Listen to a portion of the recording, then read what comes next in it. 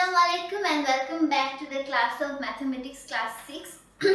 So today we are going to start our very last chapter of the textbook, that is the part of statistics. Basically, in your exam you have to answer statistics must. That means maybe from 3 sets or like from 2 sets you have to answer one. Mandatory you have to answer one.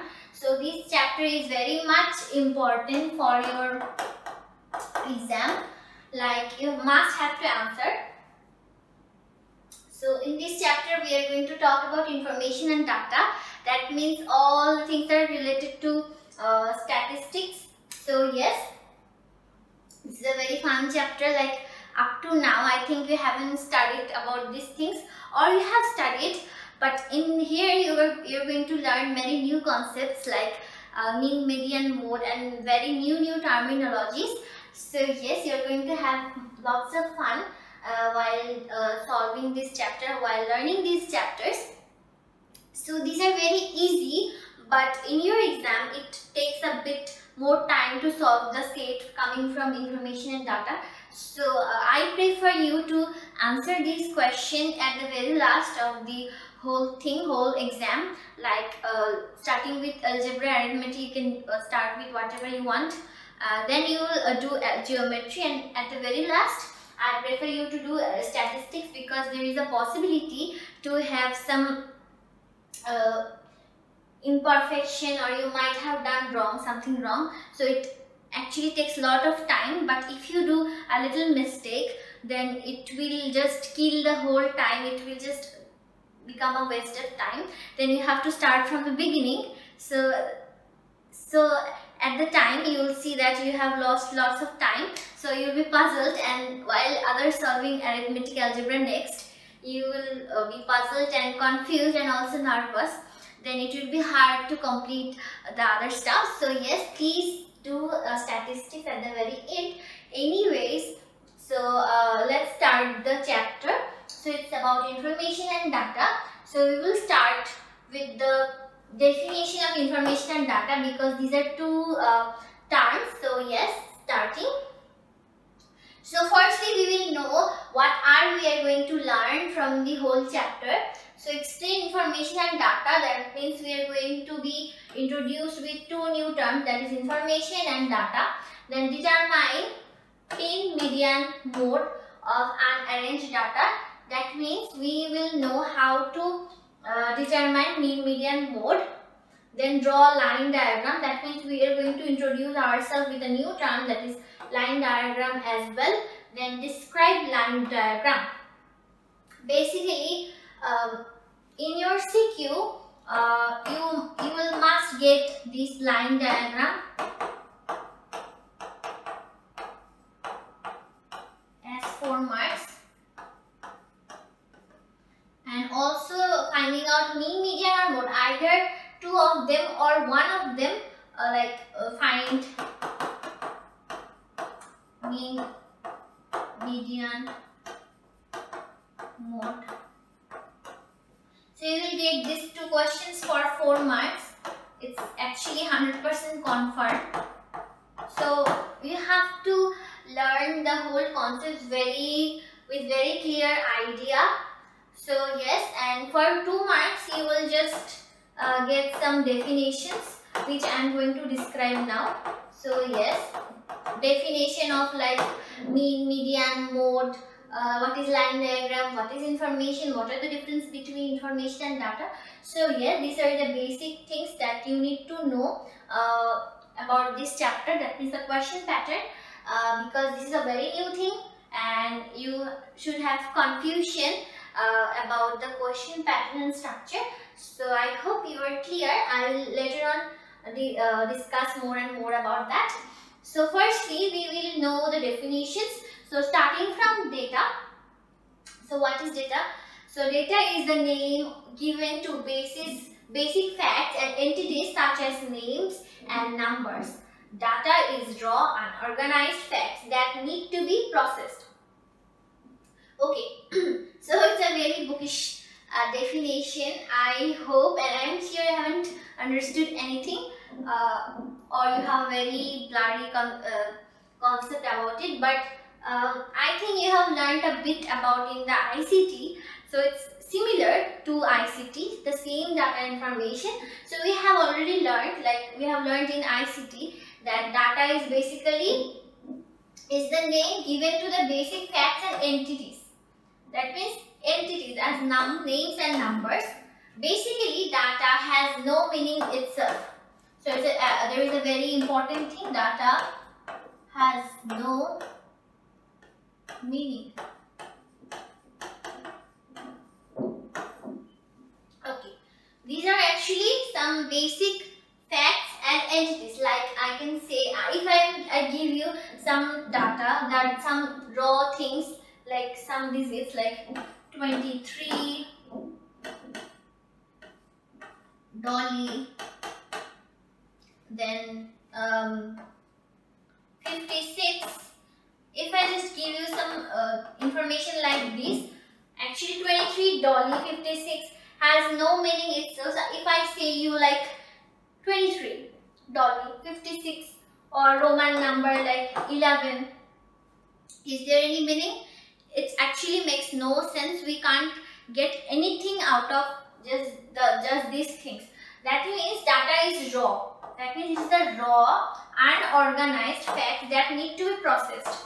So we have to have another component which is used to actually make the whole data to be processed. When it will be processed, it will give you a different meaning.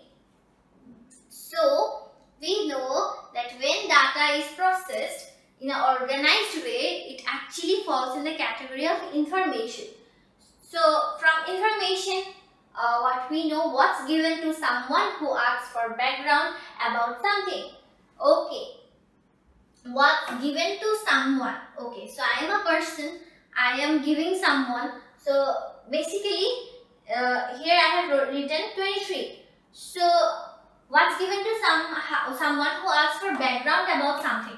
Here the something is basically 23. So if I say 23 and then dolly, this is our something. And if I say the background, like if I say dolly is 23 years old. So here you can see by this statement we can get a processed and informative thing, like dolly is 23 years old. Here our dolly and 23 is a data, or we can say datum, it's a plural form. So dolly is 23 years old. From this sentence we are getting a whole concept, a whole information about dolly. But if I just say 23 and dolly, it's just the data and it's the unorganized and not processed thing. There was no background then, but when I just give someone the background or about the thing, about dolly and 23, we are getting a whole statement and whole processed something statement like thing. So we are getting information. So it's basically information. So we can say this is the information where dolly 23 are piece of data.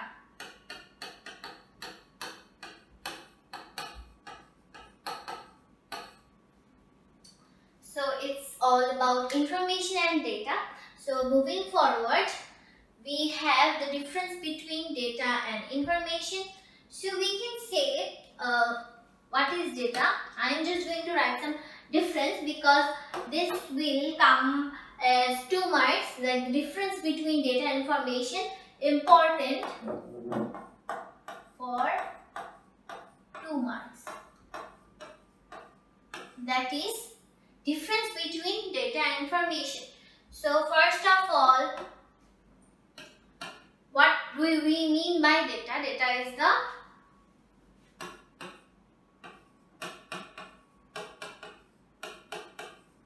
raw.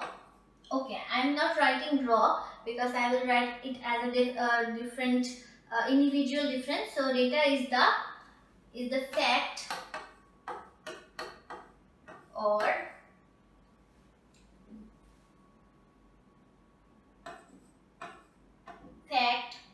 fact about something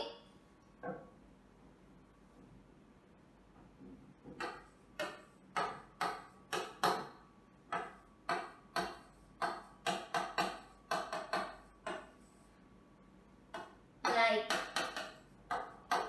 numbers, entities. Basically data is the raw entities. Okay, that is a fact about something like numbers, entities. So information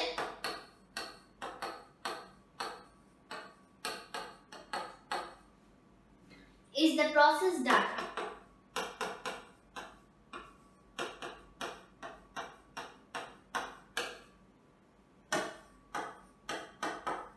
Making, okay, process data. Okay, then what we can say, data has no meaning, but information has a definite meaning. So by information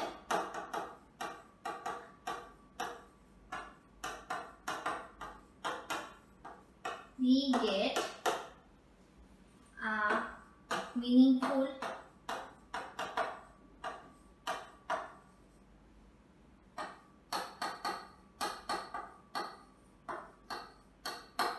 statement. Then number 3, data is unorganized.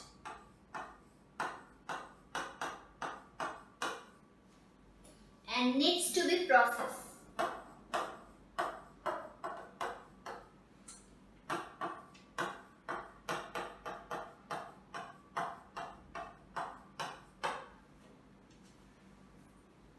Then number 3, when data is processed in a organized way, we get a piece of information.